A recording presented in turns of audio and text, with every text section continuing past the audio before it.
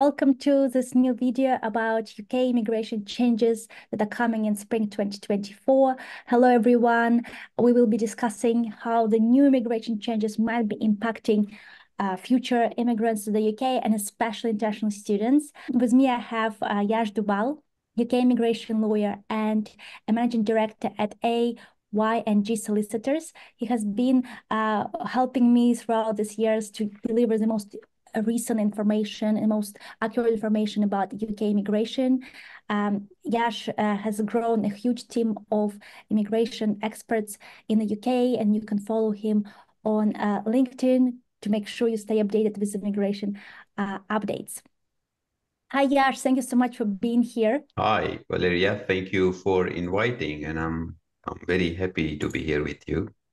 And hello to the audience. Everyone has been shocked about recent updates that the government has released in December 2023, that where we're filming this video. Could you just give us an update in your own words? What are the main immigration changes we should be expecting in spring 2024 in the UK? Absolutely.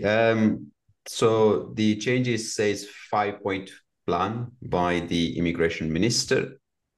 I'm sure there are a lot of videos, updates online. It's very shocking, of course, to everyone, not just to us as an immigration lawyer. So, of course, number one is the salary change for the skilled worker visa from 26,200 to 38,700, biggest change. The number two is the social care workers cannot bring their dependents. It's number two. Number three is increase of spouse visa salary threshold to 38,700. And then potential review of graduate route visa and the shortage occupation list. So these are the key changes I do recall on top of my head, potential changes that will come into place. Now, focusing on the audience, we have students. Graduate route would potentially be changed.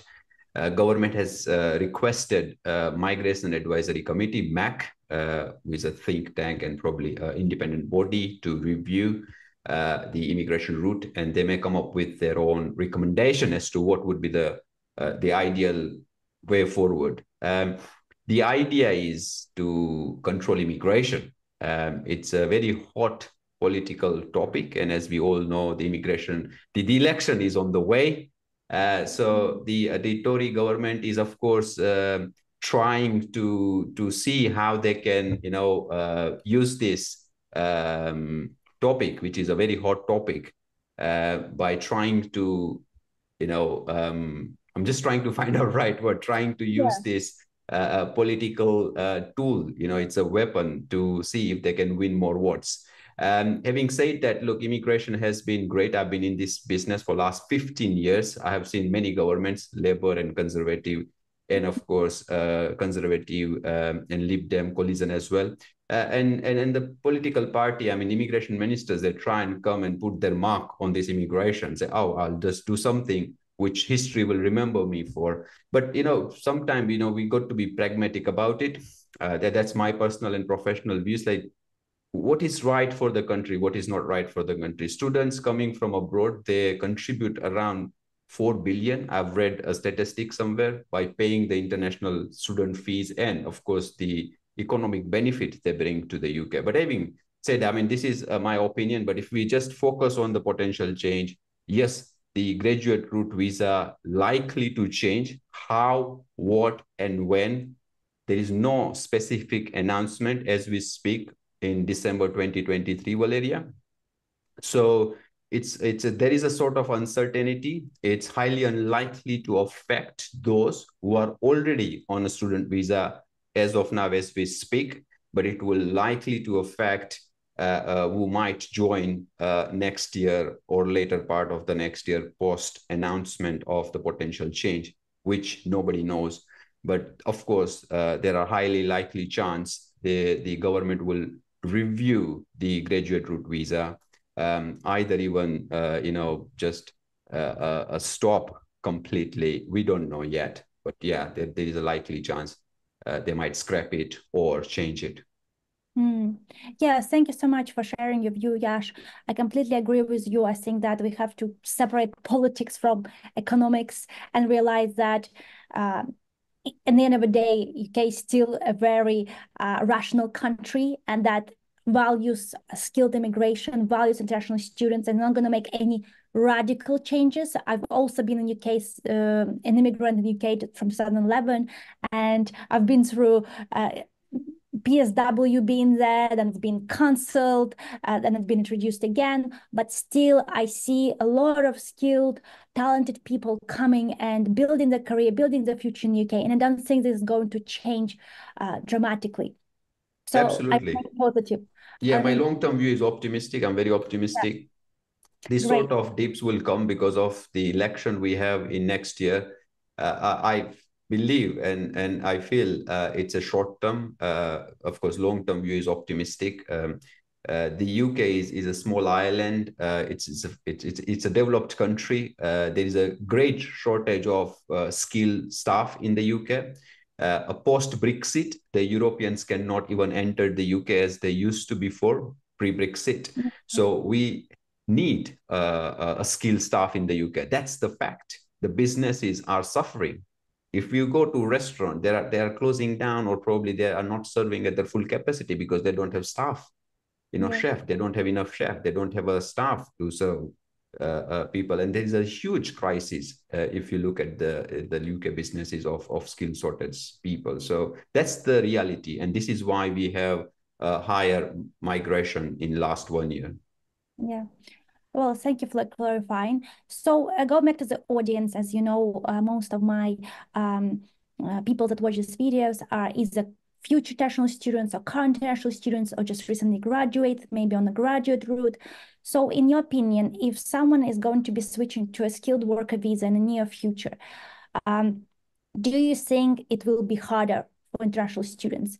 What is your projection considering the possible changes? Yes, thank you. My prediction is it will be harder for sure post change, where the government is changing the salary threshold.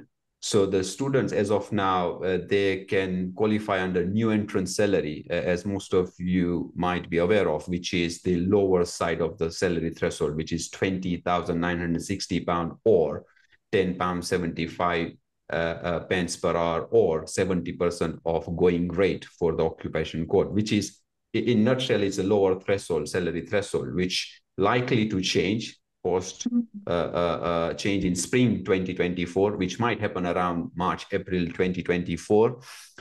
So yes, it's likely to be difficult to get a sponsorship with a genuine job role for students who is switching, or graduate route visa holders switching to skilled worker visa.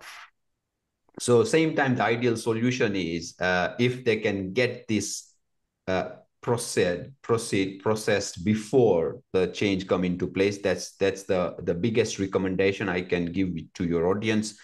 Fast track it, get it done before the change was to happen. Now before spring 2024. That is what they should do. And if not, then be ready to either find a job at a higher rate of salary. And if they can't find it, I can't think of any other idea or solution for them unless they genuinely want to continue studying. And if they find it value, continue studying in the UK, unless they have any other visa route to switch into. No, this makes sense. I've been also saying the same thing that, if you're already graduated, it's your push, it's your kick to really sort out your career beforehand. And I think that businesses are also aware of that, and they might be pushing to hire before, because they quite reliant on foreign talent, as you said, some Yes. of industries. Uh, the Thank you for clarifying the new entrant rule again. I have read on Home Office blog that they did say that the salary discounts will still be there for new entrants to the market. Yes. They didn't clarify exactly what is this discount. Is it 1%? Is it 20? Is it 30? Do you have any prediction, maybe, based on your experience, will we have any of these discounts? And just obviously we Yeah. will how it might look. Is there any hope that new entrant will not change at all? Yeah. No, no, I think so. My prediction is, again, it's my best guess. Please don't hold Yeah, me accountable for it. My best guess is, as a lawyer, there will remain a new entrant salary discount. But again, it proportionately will change. So if the yeah, salary threshold from 26 is moving to 38, yeah, then proportionately the new entrant salary goal spot will move up as well accordingly, right? yeah. So that's what my thought is. So it's around like 46% increase. Mm, So 20,000 into 46% might increase by around 9,000. So probably new entrant salary threshold might increase to around 29,000 pounds from 20,000, roughly. yeah. That's my prediction. I kind of support your prediction. I was thinking the same thing. I was thinking 20,000 is too low in my opinion. Yeah. This is just my opinion for, what is right for the UK in terms of graduates. I think the graduates should be getting more than 20,000. It is reasonable because, if you invested in a bachelor's or master's degree, especially if you've been on a graduate visa for 2 years and you can get some experience, you should be getting above 20,000 Yeah. to just keep up with the market. Uh, Even if it changes to, let's say, 30, like the worst prediction, I think Yeah. that it's still reasonable. Yes. Obviously, it means that international students will have to work even harder. It does mean that maybe some roles will not be eligible. But at the same time, I think that it is very manageable. And a lot of my clients get this salary even before this changes. And I hope that the market maybe will react. Obviously, this is wishful thinking that all of a sudden people will be paid more, but there is always hope. So a lot of my clients or people in the audience asking, so if for example, this new entrant or some kind of salary discount will still be there and people want to bring dependents, does it mean that they can bring dependents on a lower discounted rate, or if they will have to bring dependents, they still have to meet the 38,700? I know it's quite a technical question, and perhaps you don't have all the information, but a lot of people are confused because, as you can imagine, people are coming for masters or PhD programs with their families, or they're just starting a family. Yeah. Yeah. Uh, I can answer that question. That's very easy. So if someone is on skilled worker visa mhm, already, then for them to bring dependents, there is no salary requirement or salary threshold requirement. There is no, as of now, and I don't think it will be applicable even in future. I don't think so. So if someone is on skilled worker visa, they should not worry about bringing their dependents because they can easily bring dependents with them. mhm, Um, if they're on skilled worker visa. As you know, graduate route visa, if you don't have dependent, you can't bring dependent as we speak, as of now, unless you have that person as dependent with you on student visa. mhm, Um, and that will probably continue there. From January 2024, of course, government is stopping students bringing dependents unless they are doing some PhD, etc. course. mhm. It will remain as a restriction. But to answer your question directly, highly unlikely there will be a salary threshold for skilled worker visa holder to bring dependents to the UK. Right. So, if I understand correctly, as someone who's not an immigration lawyer, if you qualify for a skilled worker visa, you're kind of already meeting the qualification to bring a dependent. So, Absolutely.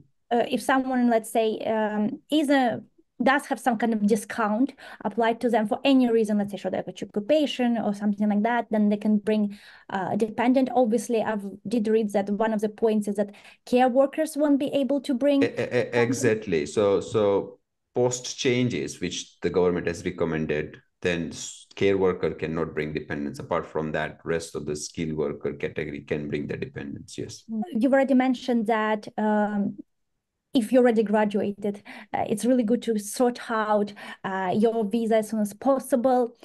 Let's say, could you just walk me through how AY and J Solicitors helps potential clients, what services you offer, how can international students benefit from contacting your team of experts, as well as maybe a lot of people are interested, if it's not skilled worker visa, what else is there?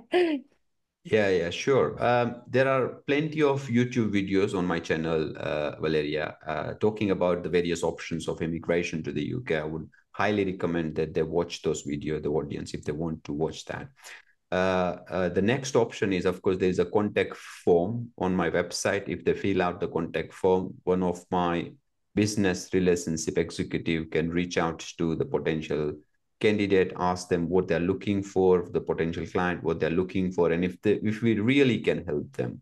If not, we'll tell them honestly and transparently that we can't help. And if they can provide some more information, they can do that over a call at no extra cost.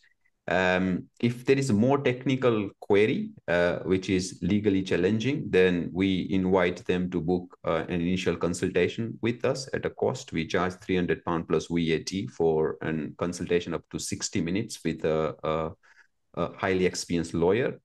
But that comes only if it's necessary. But if we can provide some basic information, understand that's a free call. Assessment call is free.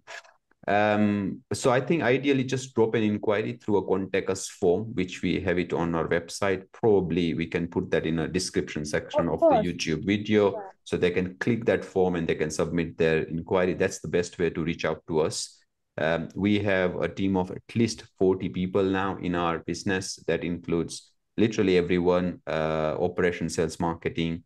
It's a very well structured. Everybody works as a great team. So we are here to help if somebody needs help. If not skilled worker visa, what else? Consider innovator visa. If you do qualify, your business has to be innovative, viable, and scalable. Sales sponsorship route, of course, I've been talking about, very popular these days. Only if you can afford that. Requires sizable investment to be self-sponsored in the UK. Do consider that. If you genuinely have an idea or intention to run a genuine business in the UK, really, really good immigration route to run a business of yourself with on route to settlement for yourself and your family. Or else, if you genuinely have an intention or desire to continue studying, continue on a student visa, if that was to make sense. If you are in a genuine relationship, of course, with someone who is settled in the UK or British in the UK, of course, spouse visa could be the potential way forward. These are the key routes I can think of. Yeah. Sometimes some people also qualify for ancestry visa, which they probably don't know whether they do or do not, something to explore. Yeah. These are the routes quickly, on top of my Yeah. head, Yeah. I can Yeah. think of for international students or any migrant to think for. Yeah. No, thank you for sharing. Scale Up Visa, me and Yash did the video as well. Very specific route, but some people do go for it. In terms of, opening your own business, innovator, self-sponsorship route, a lot of people are scared about it. A lot of people are scared of it. And obviously I help with people from career perspective, but I know a lot of immigrants, they first started business in their home country, they have savings, they come for masters, and then they give up an idea, or let's say bachelors, usually Yeah, masters, they give up an idea of continuing their entrepreneurial journey. I don't want you to just be discouraged. There are legal immigration ways to continue being an entrepreneur. And if this is really your passion, I really suggest at least booking consultation and discussing how this can be explored. yeah. Because I know people that got it. You don't have to be Elon Musk to qualify. Absolutely, absolutely. And for the audience's benefit, I've shot around 26 videos on self-sponsorship. If Oh, someone has time to watch that playlist, that'd be great start. Just explore. Nothing, no yeah, obligation. No yeah. obligation. Just get the information. I just put out all the information I have in my head into the video for the benefit of wider public at no cost. That's my intention. I like in sharing my knowledge and experience and expertise as much as I can at no cost. And that's the way I can do it via YouTube videos. So I've done that. Feel free to watch that videos as well if that helps. Thank you, Yash. I will link all those videos in the description. If you have time, I want to talk about graduate visa again. Sure, yeah. Let's Ruth, talk. I just wanted to ask you, a lot of people are concerned, and I want to say that in the home office blog, again, published last week or 8th of December, I think. They did say it's not going to be canceled. There is no panic. In 2012, when I was a student, it was cancelled. So we are still doing better, despite what people are thinking that the UK is closing up. What are your thoughts on what can we expect? Do you think they'll change the duration, or is it just going to be harder to get the graduate visa? Oh, that's a tough one to predict, to be honest. You never know how this political bandwagon might affect the immigrant community. It's sad. It's very sad to see that immigrants are being used as a political football. It's very sad to see that. But having said that, let's come back to your question. I cannot say for sure. It depends on what the Migration Advisory Committee is coming back with as a recommendation. And of course, there is a lot of business interest as well, not to forget. There is a huge business interest of encouraging foreign students to the UK, where they pay a huge amount of international school fees. That brings a huge economic benefit to the UK. So the universities are the biggest beneficiary of this economic benefits to start with. And of course, they will lobby to the government of not cancelling the graduate route visa. Of course, it's very enticing for international students to join the UK course with a view of at least getting some opportunity to work in the UK, if not 2 years, at least 1 year. So there might be, I mean, my prediction is, to answer your question directly, it might be reduced, let's say, from 2 years to 1 year. That might be a possibility. Anyways, the dependents are not directly allowed, so it will remain same most likely. But they might change the duration from 2 years to 1 year potentially, or God knows, they might scrap it altogether, which is highly unlikely based on the blogs you have read and I've read as well. So let's keep it as a best prediction as of now, and let's see what was to happen in spring 2024. So from career perspective, I've been saying you can't just wait to graduate and start thinking about your career. Graduate visa is a bonus. It's not a kind of a tool that you have to rely on. It's great to have, but there are ways to switch to skilled worker visa directly. I've done it, my clients have done it, and it's possible. And you have to be thinking long term. Even if you're coming for masters in the UK, you have to have an intention why you're coming, what are your career goals, where you're planning to work, and so on, because it's a big investment. Absolutely. And it can be changed while you are in the UK. It can be scrapped at any time, and you can't just rely on it completely all the time.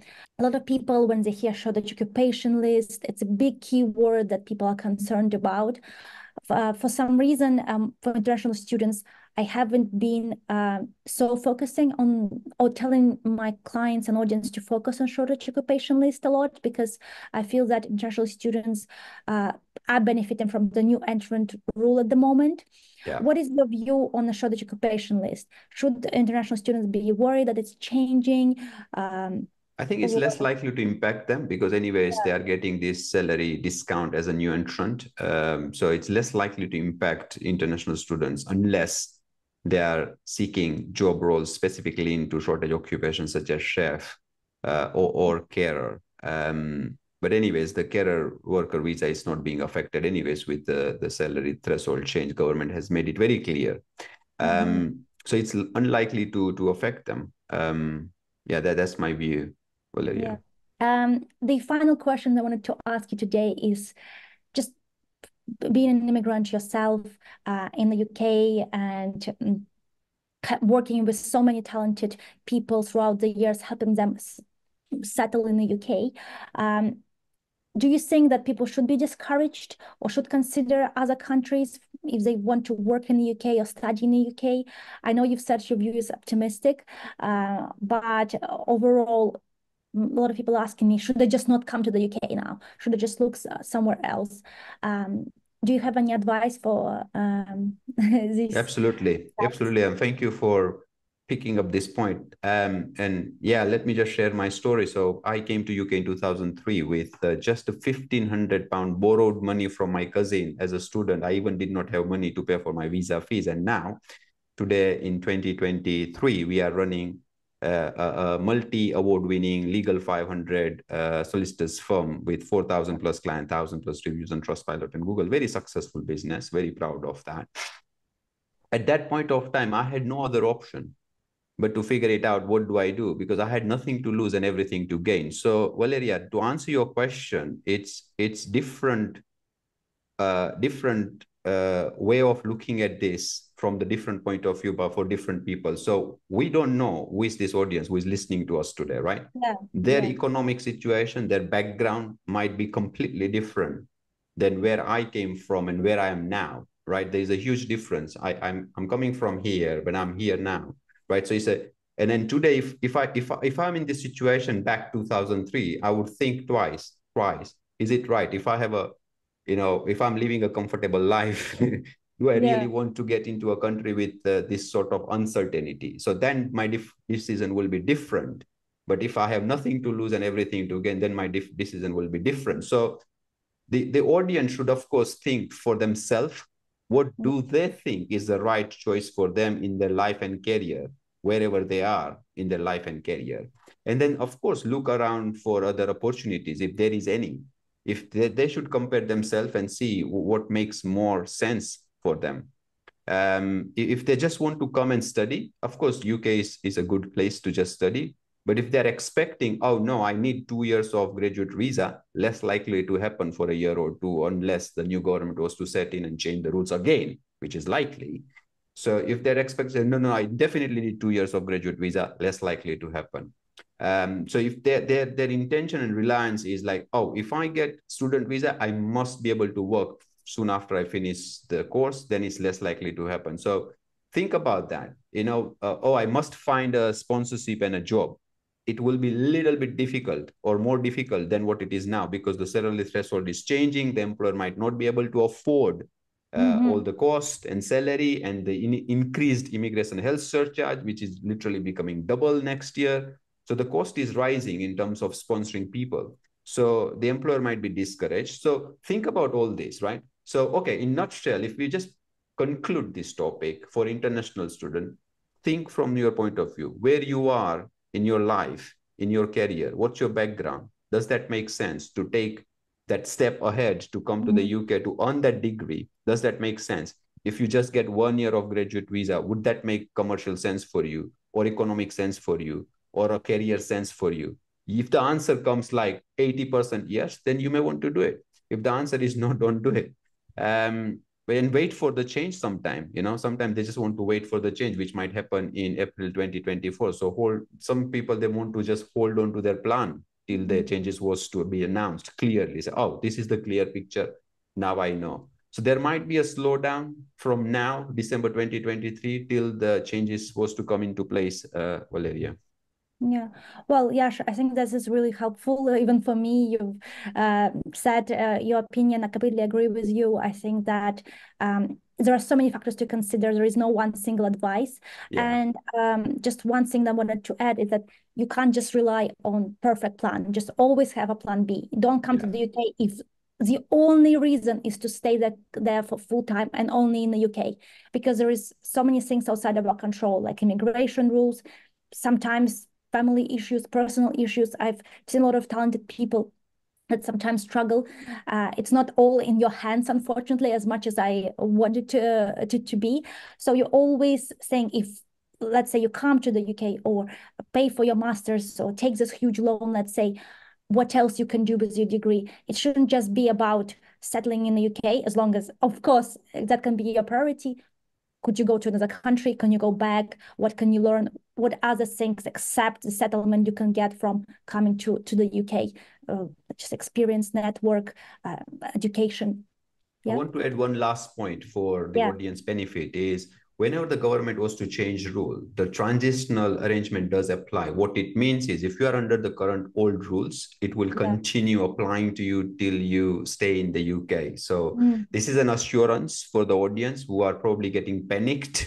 Say, what will yeah. happen to me? What will happen to my future? I am under skilled worker visa. Would this salary threshold apply to me? Less likely to change for you. Mm, So if you are under old rules, it will continue applying to you till you finish your current visa, whatever it might be. That's the norm we have in immigration rules. So please do not panic. The transitional arrangement does apply most of the time.